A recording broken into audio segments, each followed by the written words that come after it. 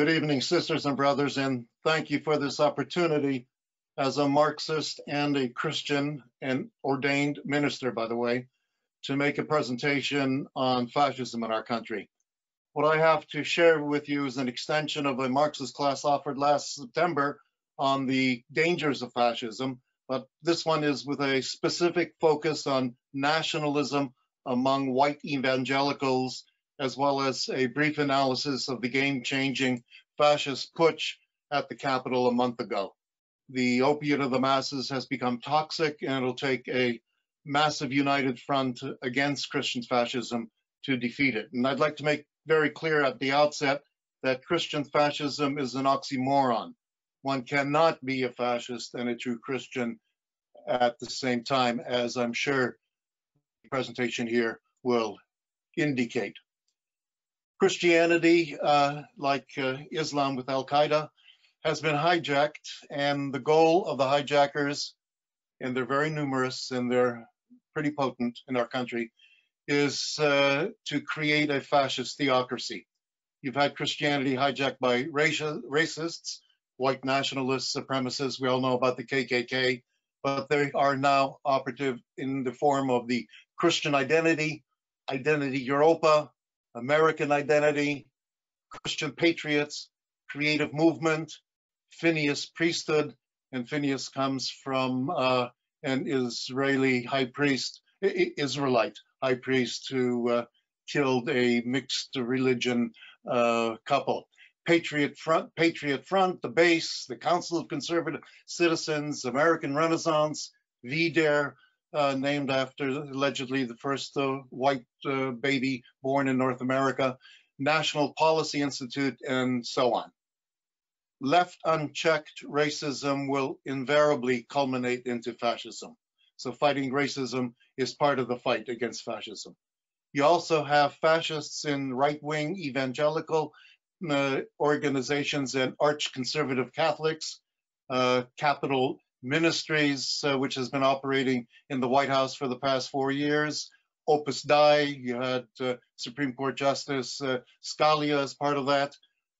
People of Praise is a charismatic Catholic movement, and the newest Supreme Court Justice, Amy Comer Bennett, is part of that.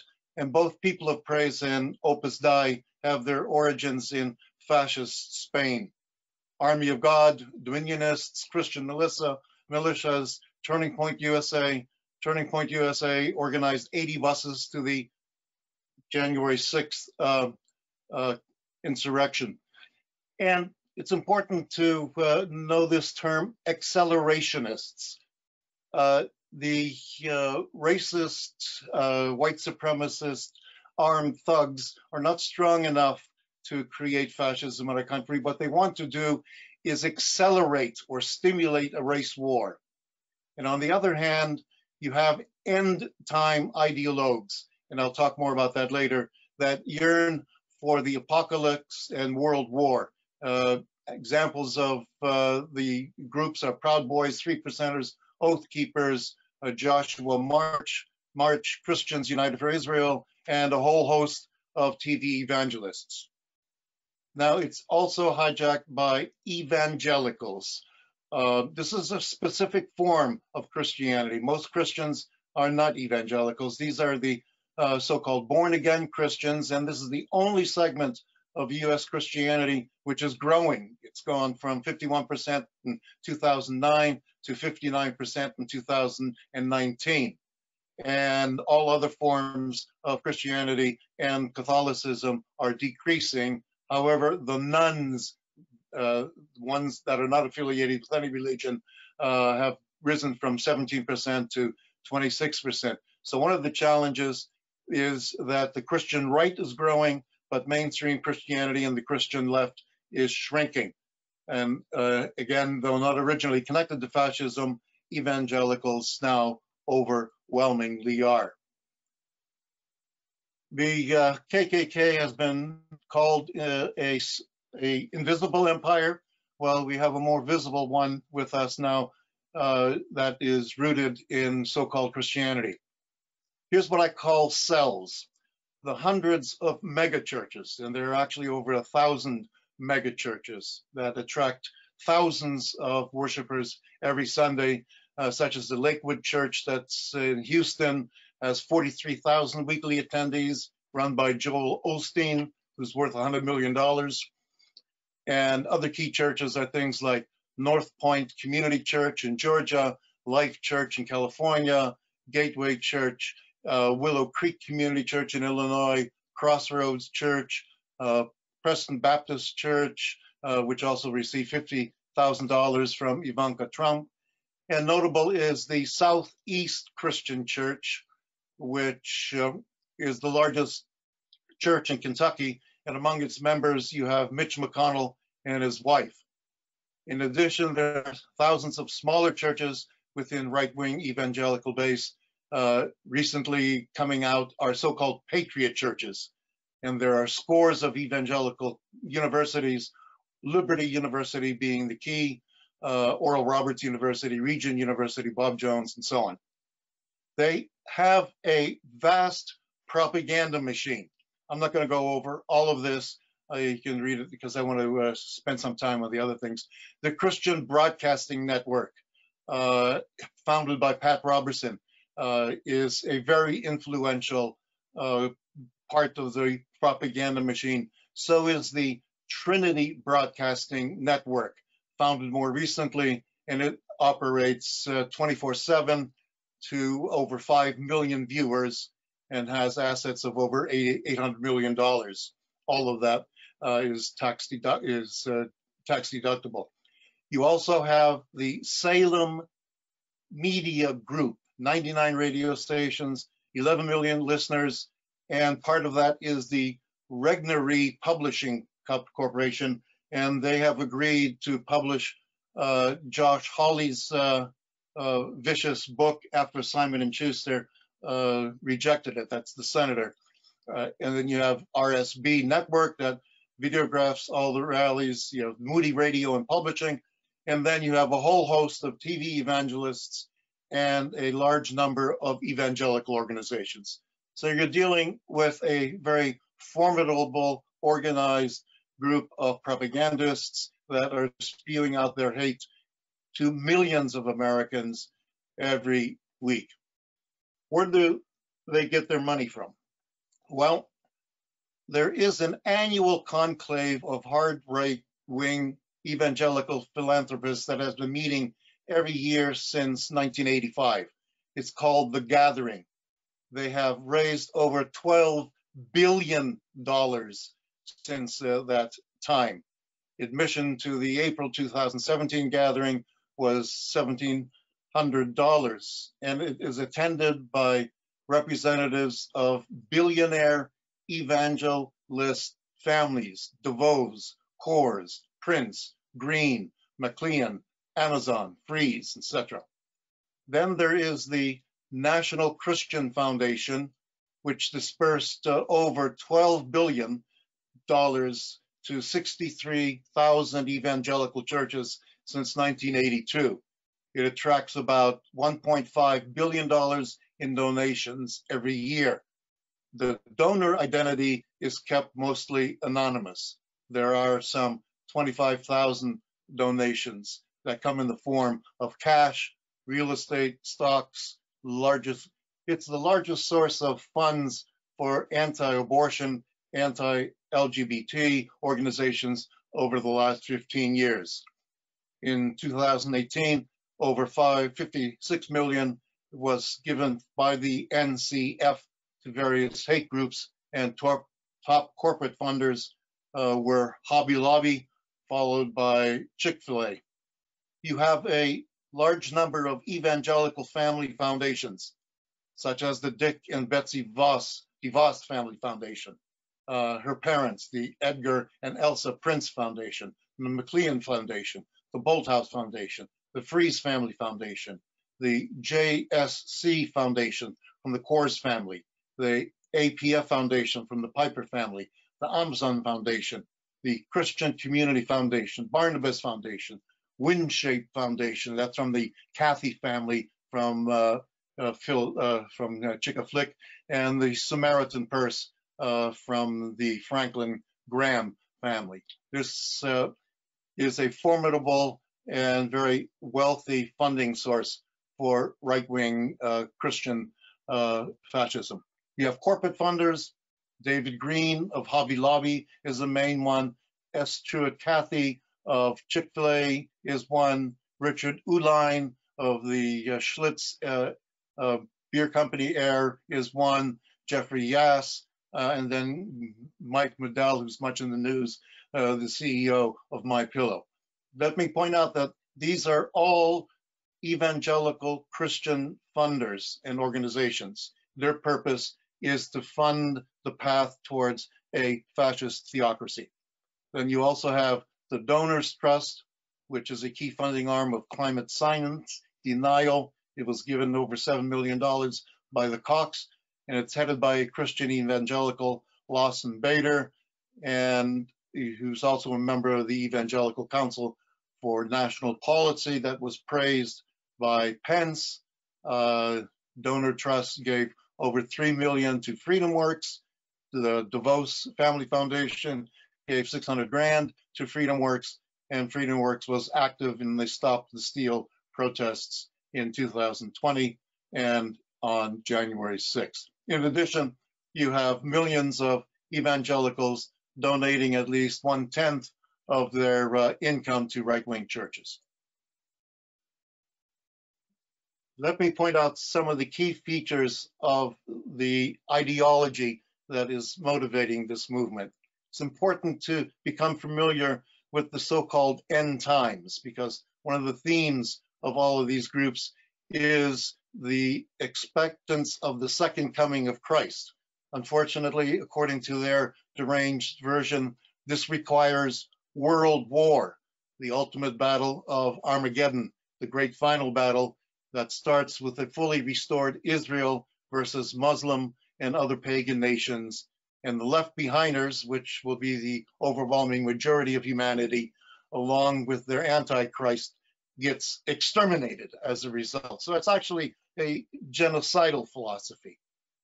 Measuring this so-called rapture, the second coming, is a thing called the Rapture Index, the gauge of end times. And according to the most recent version, it is now very high, increased by a rise in plagues, such as the pandemic, by liberalism, the left's, as they say it, fanatical in opposition to Trump, by the win by the Democrats, moving Israel's capital to Jerusalem, all indicate that, in their view, the Armageddon battle is very close.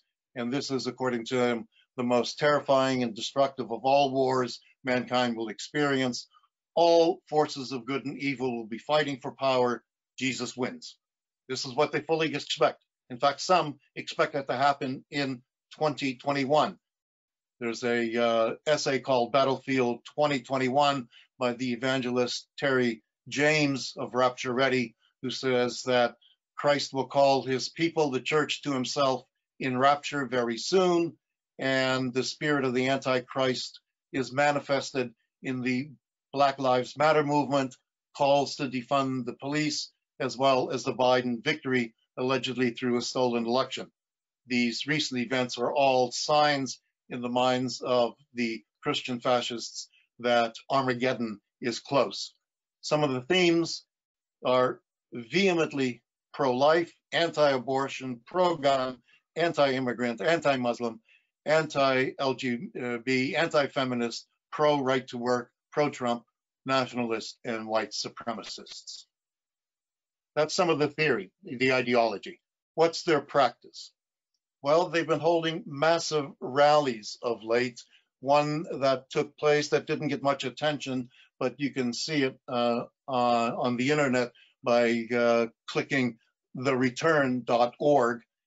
There was a Unite the Christian Right, which was formerly called the Return National Day of Repentance for the Sins of Abortion, of Socialism, which was held on September the 26th last year. It attracted over 75,000 evangelical to DC, to the DC Mall. Millions more saw this via simulcast. and they listened to a wide barrage for hours of Christian fascists, all Trump supporters, and the keynote speaker was end-time prophet Jonathan Cahn, who declared that the last days are close and darkness must come.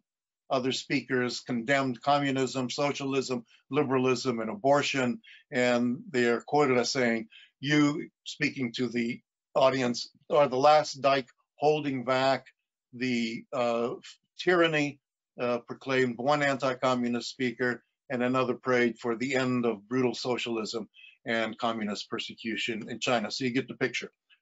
You're familiar, I'm sure, with the Save America rally on January the 6th. That included a very large contingent of evangelical Christian flags, signs saying Jesus saves, Jesus is my savior, Trump is my president, Jesus 2020 banners, and crosses. This was preceded on January the 5th, and this didn't get as much attention, by a variety of rallies organized by evangelicals themselves, such as Prayer to Save America, Rally to Revival, One Nation Under God, Save the Republic Rally. In addition to inciting violence, Trump declared on January the 6th, quote, "This is not the end, but only the beginning of our movement." We should take that very serious. There's also at the state level a legislative effort to introduce very conservative reactionary bills called Project Blitz.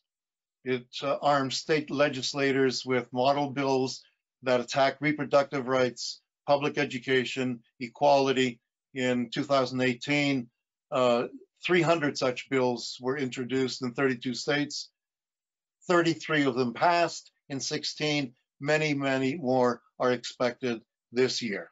And then you also have rallies at state capitals.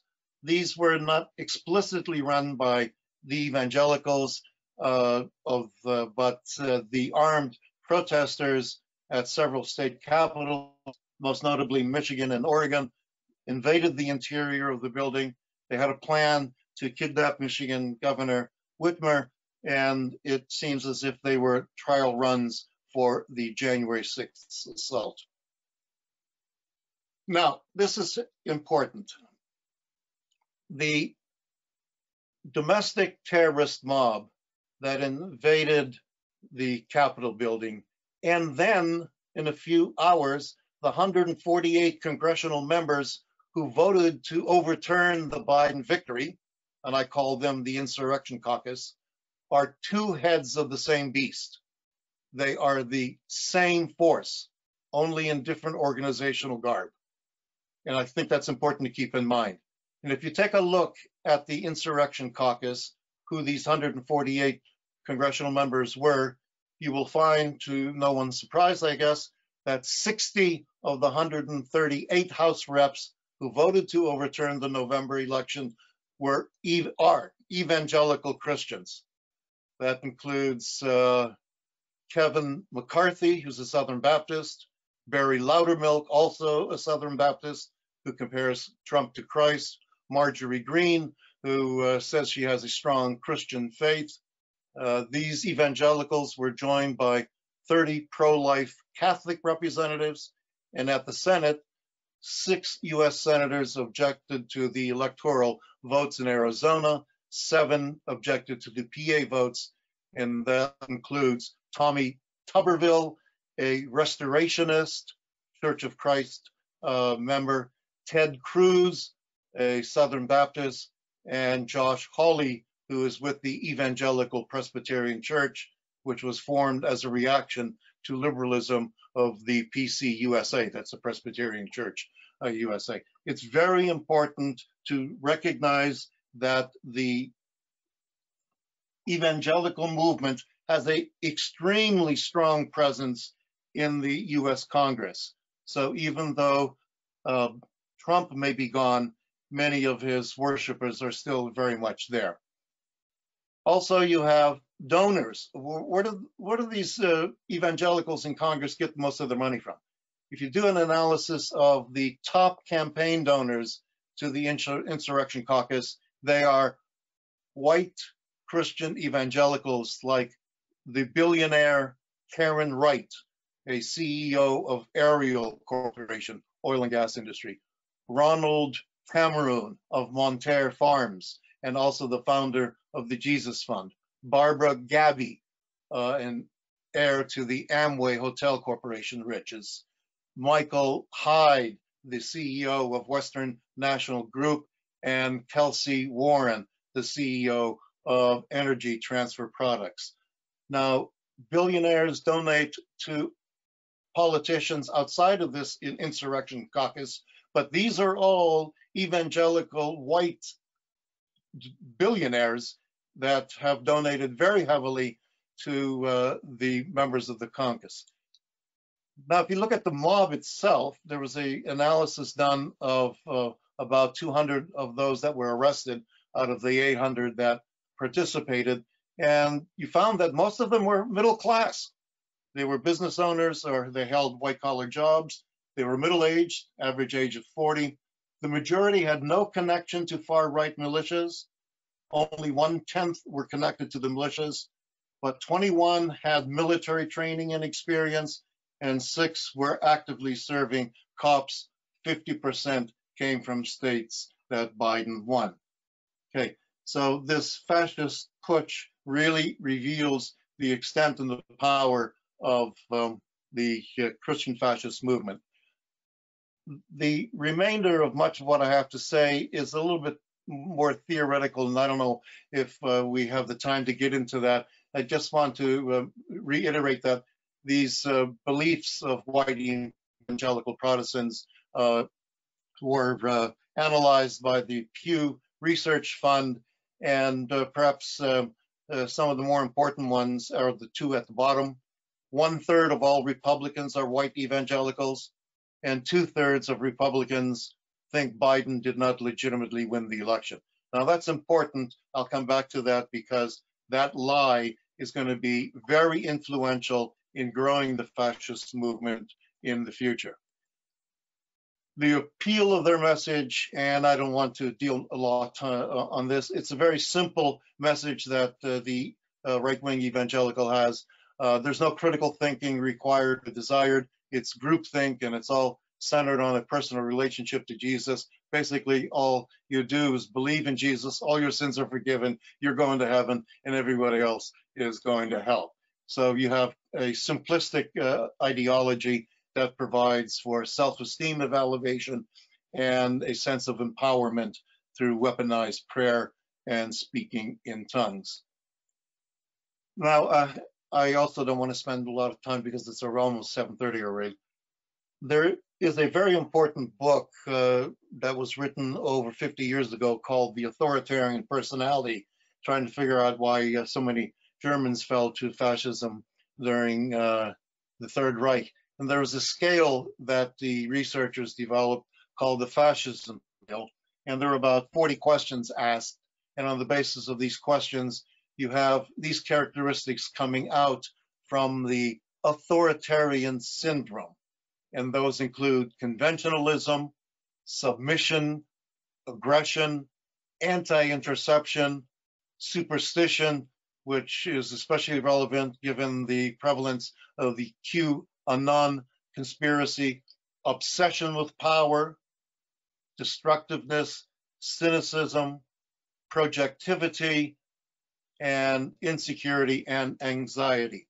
And it's believed also that the pandemic has increased the level of fear, anxiety, and insecurity, and also increased the loss of status and privilege, and that makes millions vulnerable to this ideology. I just want to skip down. Okay, but one thing. There's an important sociological premise that says if people define a situation as real, it's real in its consequences. In other words, false beliefs have real consequences. People and nations are treated as they are defined. And in this case, the I-thou relationship, seeing the divine or the good in others, is replaced by an I-it, or a we versus they, we the angelic versus they, the demonic definition in the right-wing evangelical mindset. For instance, very recently, Vice President Harris has been rather consistently labeled Jezebel by Southern Baptist leaders.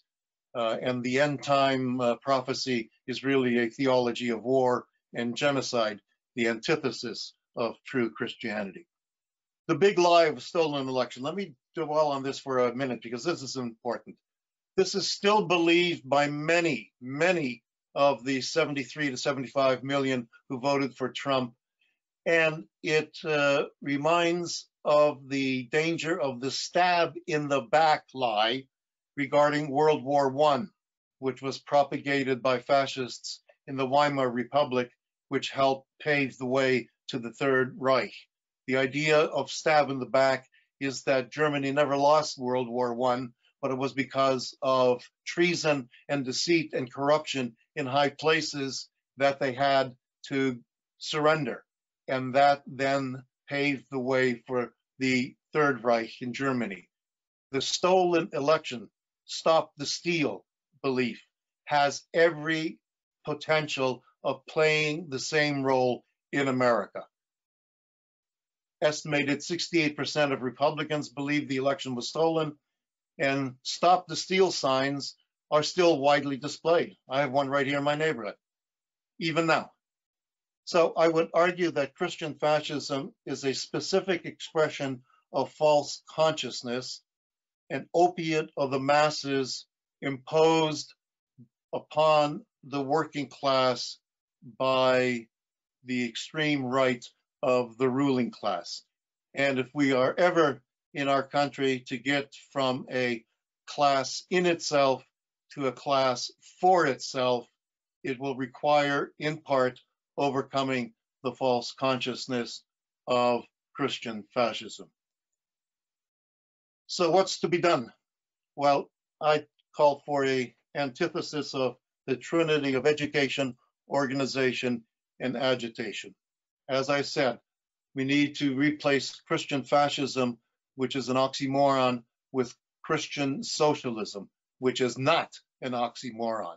We need to replace the fallacies of the prosperity gospel and the Christian right with the truth of the social gospel, liberation theology, creation spirituality, and let's not walk on eggshells when talking about evangelical nationalists.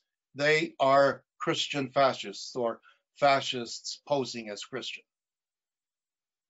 Organizational efforts we need to do is help build and expand the Christian left, especially things like the Poor People's Campaign, a national campaign for a moral reviver led by Reverend Barber. We need to expand and strengthen a united front against fascism. When it comes to specific agitation, there's a whole host of things that need to be done. We need to, of course, defend and expand the right of abortion. We need to defend and expand Palestinian rights. In order to avoid a nuclear catastrophe, we need to have the US ratify the recently promulgated UN Treaty on the Prohibition of Nuclear Weapons, promote the BDS movement, and I say start calling for a tax on the churches, not allowing them to be tax-free. Expose the donors to the National Christian Foundation and expose and resist all Project Blitz bills. Let me conclude what I like to say here with a quote from two of my favorite people. The one is from Bertolt Brecht, who in 1941, 80 years ago, wrote a play called The Resistible Rise of Arturo Ui. It's an anti-fascist drama of a failed rise to power by a Chicago gangster representative of Hitler. And at the very end, the actor turns to the audience and says very sincerely, "Do not let your guard down. The womb from which this barbarism crawled is fertile still." And then from Dr. W.E.B. Du Bois, written back in 1906, either the United States will destroy ignorance or ignorance will destroy the United States. I think he had our times in mind as well. thank you. That's my presentation. I'd be happy to respond to any questions that anyone has. Okay, thank you, Dr. Scholl. We will now open the floor for questions and comments. Please state audibly. We will not be able to read your questions and comments, so I'm looking for raised hands. If you would like to make a comment or introduce a question, just click the picture of the hand on your control panel, and I will be able to see, and I will be able to call on you. Okay. Michael Madden, your mic is open on our end. Put your mouse cursor over the mic and click. Yes, There thank you, Dee. Well, this is an extraordinary presentation that you've gathered together. And I tried to share today something from the Minneapolis Star-Tribune about what's playing out here in Minnesota.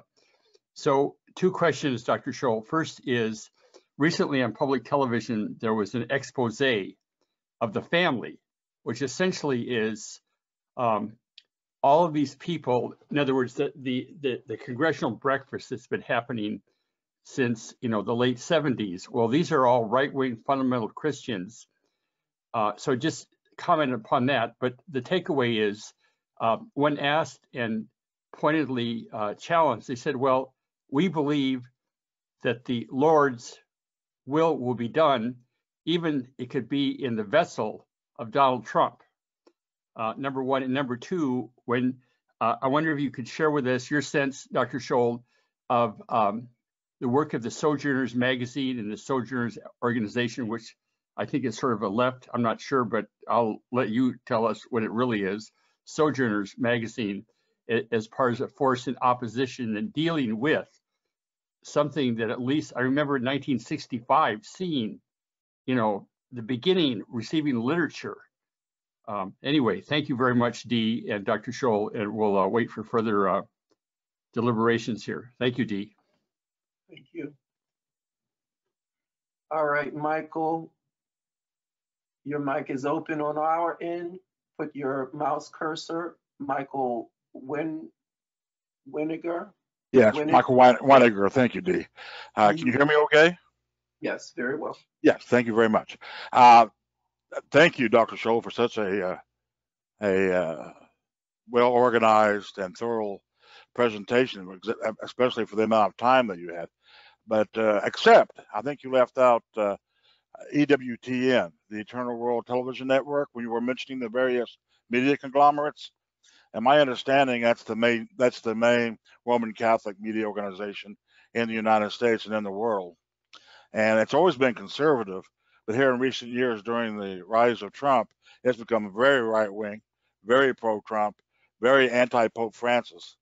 And I don't know if you follow that organization at all, but as a Roman Catholic, I refuse to watch it now for a very long time because of its right-wing slant. I mean, it used to be more of a neo-Orthodox theological organization, which kind of corresponds in the secular world to neoconservatism, but it's gone all the way, I think, to the far right now. And I want to know if you have anything to say about that organization, especially Raymond Arroyo, who's their main journalist there, who goes on an anti-Francis rant almost every time he takes the microphone. So, but anyway, that's my comment, and thank you very much for your presentation. Thank you. Thank you. All right, let's take a few more. Molly, your mic is open on our end. Open your mic there you are. Hi, Dr. Scholl. My name is Molly, and I'm in Cleveland, Ohio. I was really excited for this presentation. This is really relevant for folks in places like Ohio. And I have to say that, I did not expect to be triggered as much as I am right now.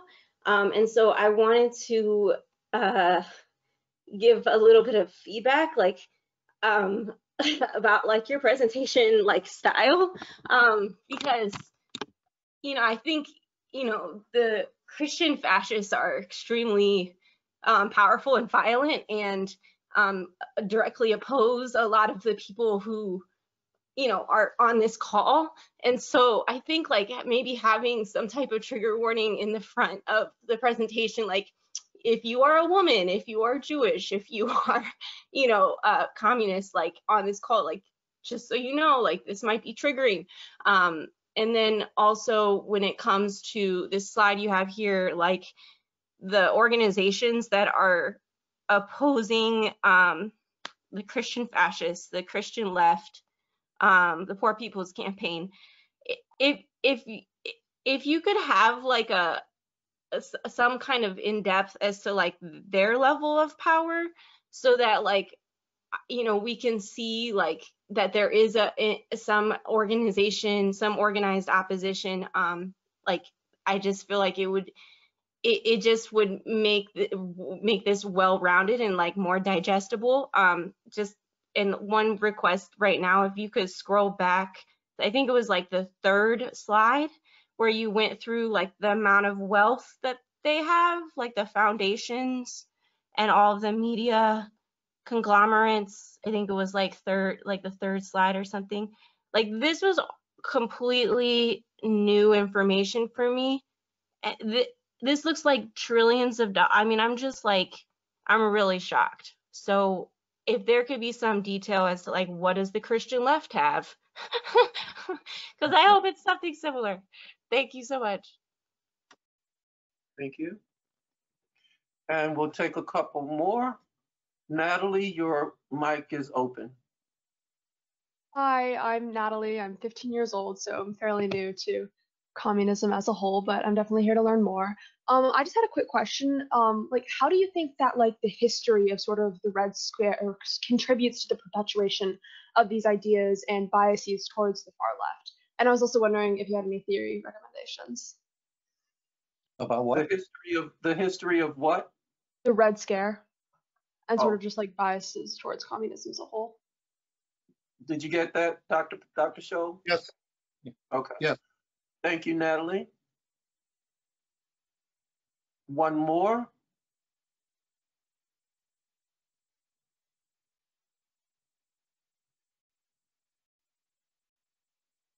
Just a moment.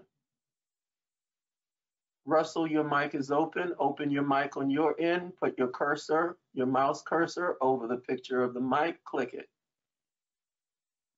Okay, your mic is not open on your end. Put your mouse cursor over the picture of the mic on your control panel and click. Okay, your mic is still not open on your end. All right, so I'll move to someone else. The last person, Robert. Your mic is, there you are, Robert. Yes, good evening. Good evening, and thank you, Dr. Soul. I'm 68 years old, Roman Catholic, and have been studying this stuff since Leonardo Boff wrote about liberation theology in Central America. I am totally aware of the fact that the vast majority, well, a good percentage of the hierarchy of North America is no big fan of Pope Francis. In Pope Francis's latest book, Let Us Dream, it is essentially an amazing book, basically saying that the system has to change. Now, my dilemma is that how do we go about those of us who are on the left, who are Christian? How do we go about having a dialogue when the radical right has such a massive amount of propaganda machine, and the left has such little? I mean, if it's not reading a book, I mean, not many Catholics even read National Catholic Reporter or Commonwealth. So my point is that how do you see? What do you suggest we get? How do we get our message across? And thank you very much for your wonderful presentation. Thank you. Okay, one more, Dr. Scholl, and then I'll turn it back over to you.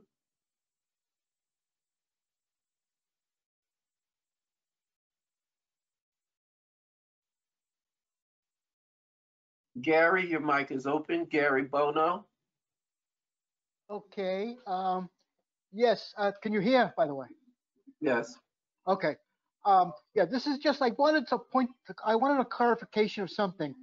I'm not sure if you said this explicitly, but I believe that you said that the majority, the significant majority of the insurrectionists were evangelicals rather than members of militias and this kind of thing.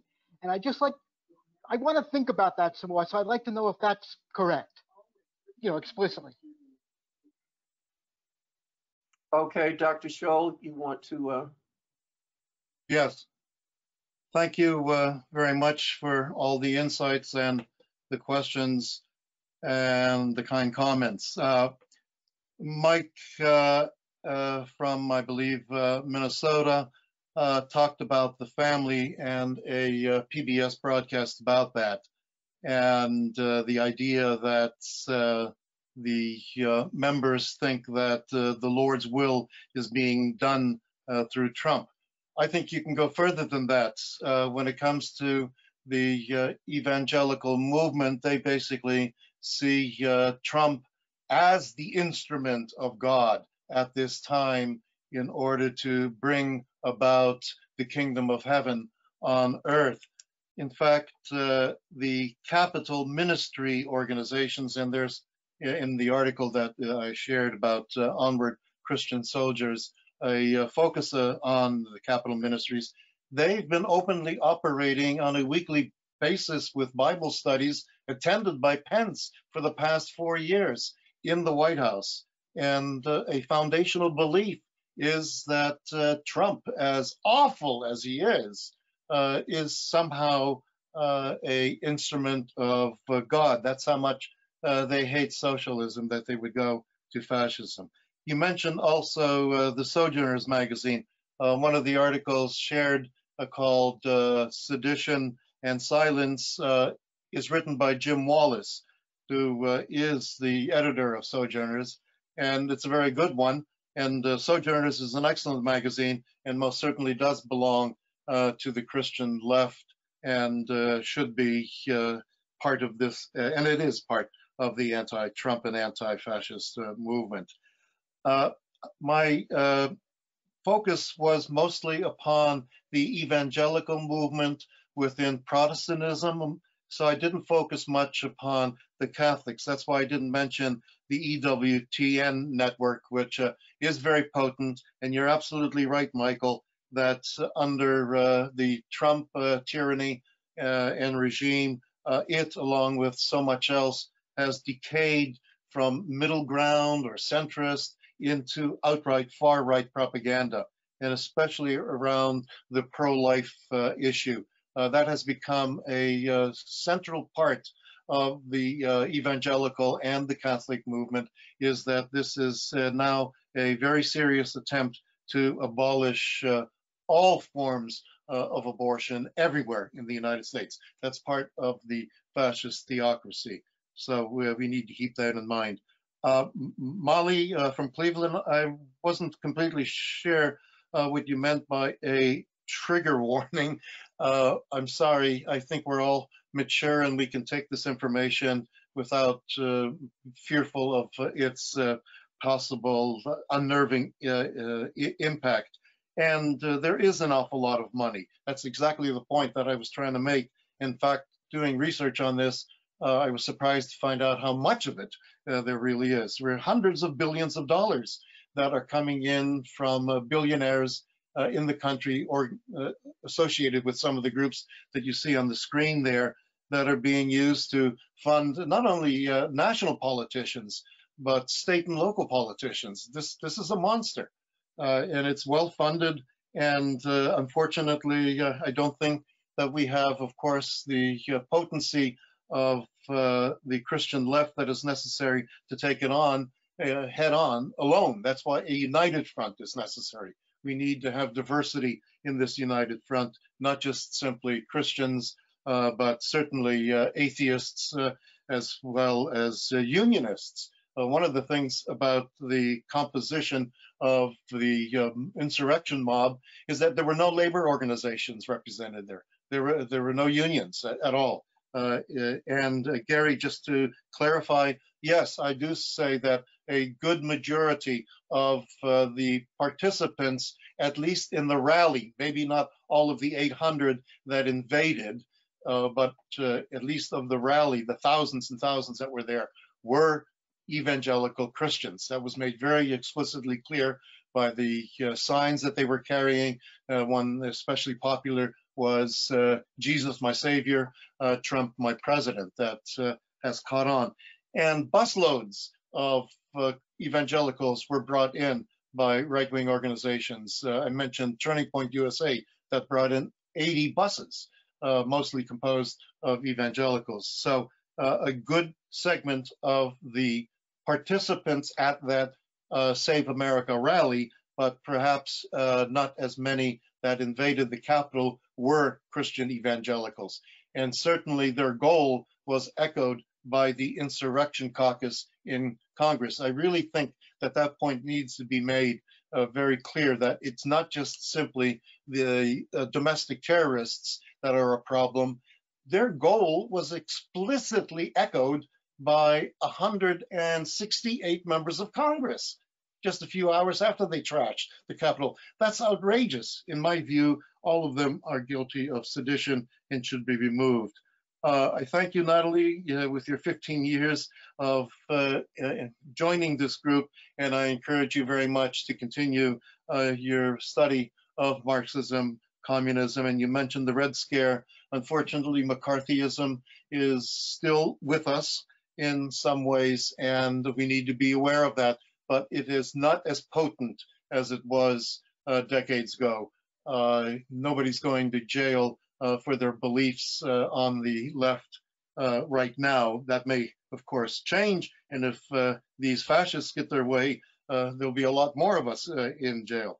And Robert, you're absolutely right about liberation theology and Leonardo Boff. I was pleased to hear you mention him, one of my favorites as well.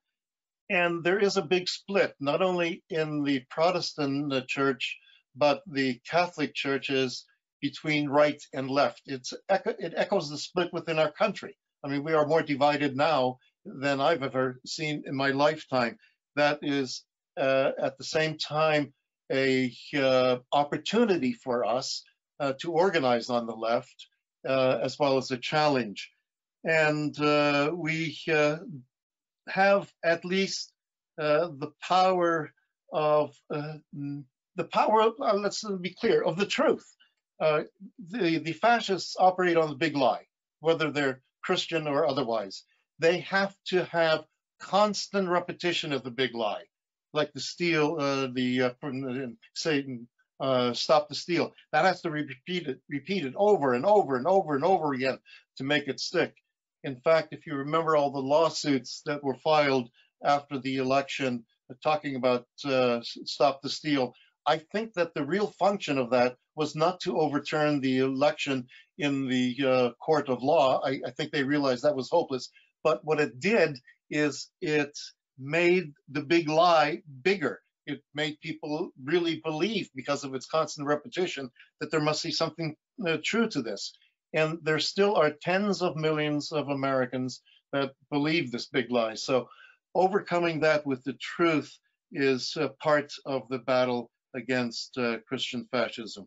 So I think that would be my comments in reaction to those who made comments or raised questions. Okay, so thank you. Let's take a few more. We'll take a few more questions and comments.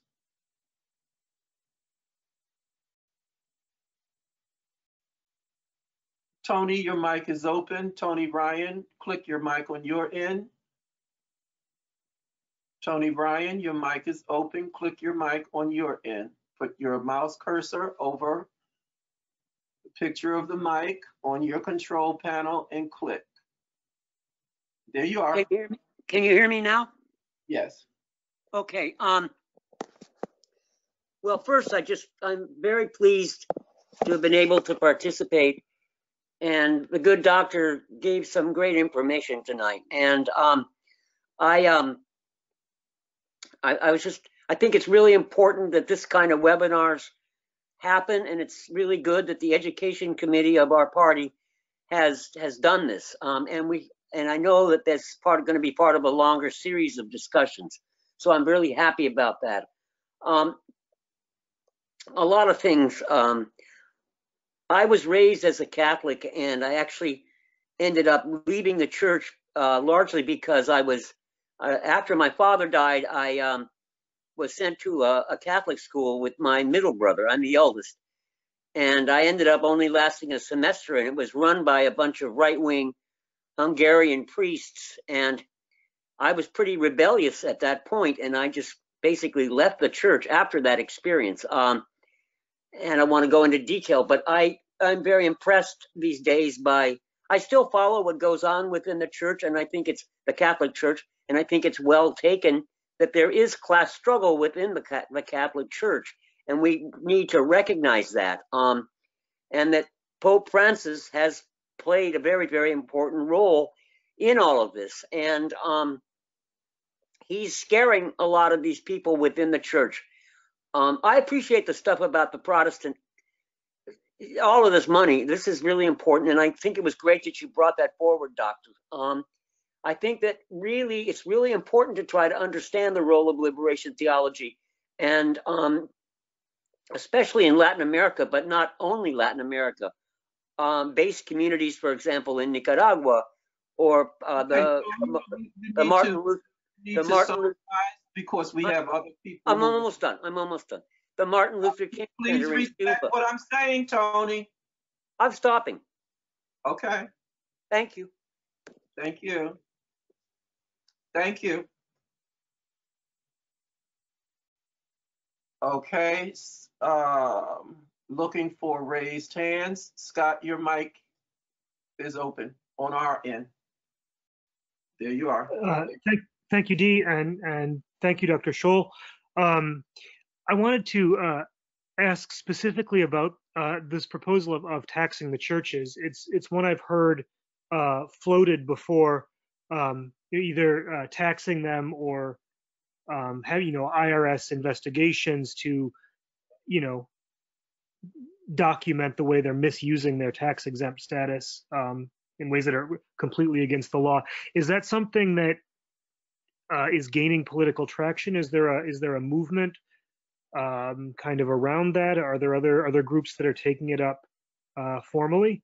That's my question. And I also wanted to kind of echo what Molly said. It hadn't occurred to me, the idea of a trigger warning, but yeah, maybe some acknowledge this is some terrifying stuff, and I think you did a good job throughout the presentation of emphasizing how serious this threat is.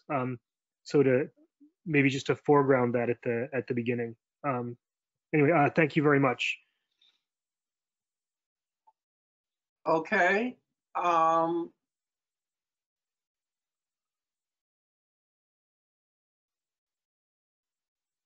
Just a moment.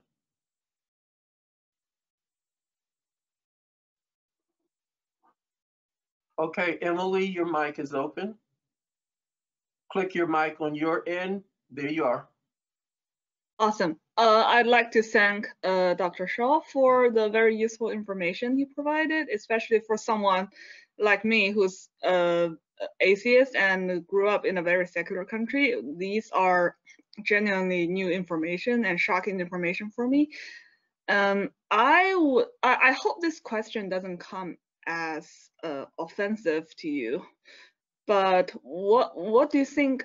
Since you use it quite a lot, and I would like to think, how do you, when approaching the religious community that we're trying to, unite, how to, I guess, make peace with the opium of the masses with, I guess we have a lot of common grounds in value in terms of, for the welfare of the people, but how essentially do we, I guess, come to terms with that essentially we're having to work with this opium of the masses? If that question is clear enough for you. Thank you.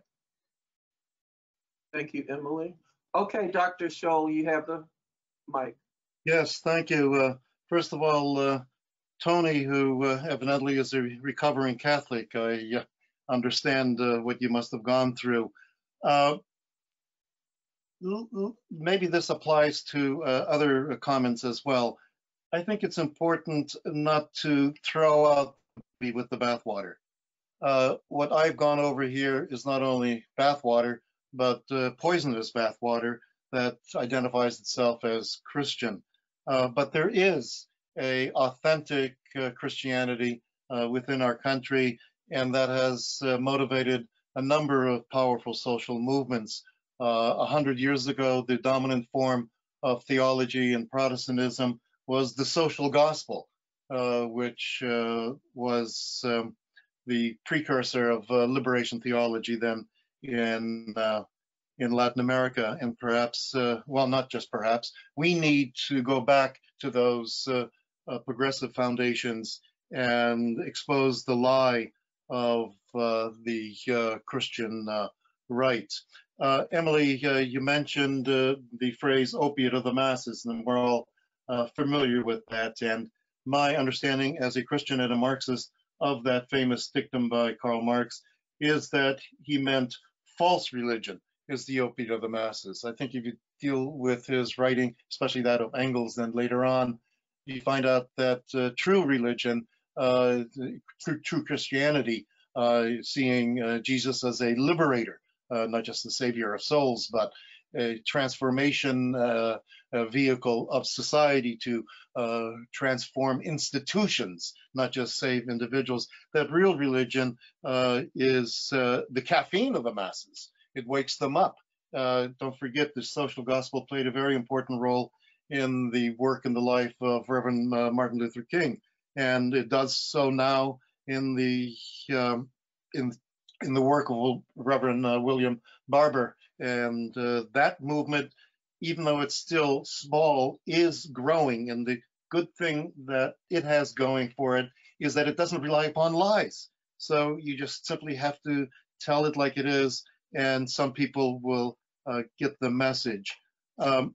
As far as taxing the church is concerned, Scott, no, that's a pretty remote possibility. But I think it's important that we all realize that the mega churches that are really a major base of right-wing Christianity, that the mega churches are really businesses. They're not really churches. They are in the business of making money. And as such, at least they need to be taxed. I would start raising the possibility of taxing mega churches. There are a lot of other smaller ones that would disappear if they were ever taxed, but I think that's important. And yes, Scott, and yes, Molly, this is a serious threat. And it has gone unrecognized and unnoticed and unchallenged for far too long. We, as vanguard of the working class, need to be out front in a direct exposure of this anti-democratic fascist threat that, you know, we came so close to having Trump become president. This is, I can't emphasize too much how important it was that Biden won. And we know he's not the answer, but he at least, and his administration, provides us a time frame for building a stronger movement. This is a time for the antithesis of the Trump regime to show its power. And it's there. It's there in America's working class. It just needs to be manifested. Okay, Dr. Scholl, with those final words, very summarizing words, we'd like to thank you for sharing with us tonight.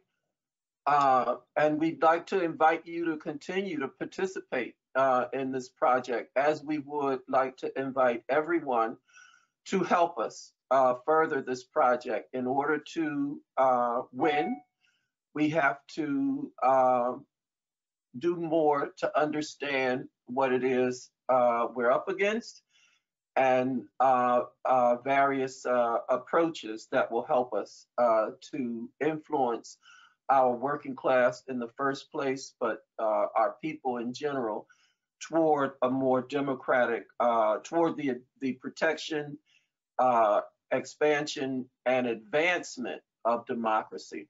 So I invite you all to send me a note at d@cpusa.org if you have any material we should look at, or if you have a suggestion for a speaker that you can help us bring to participate in the exploration of this material. Thank you all for joining in tonight, and thank you, Dr. Scholl, again. So thank you, everyone. Thank you, everyone. We have a job to do, and we have the confidence that we can make great steps forward. Thank you, thank you, thank you. Good night. Good night.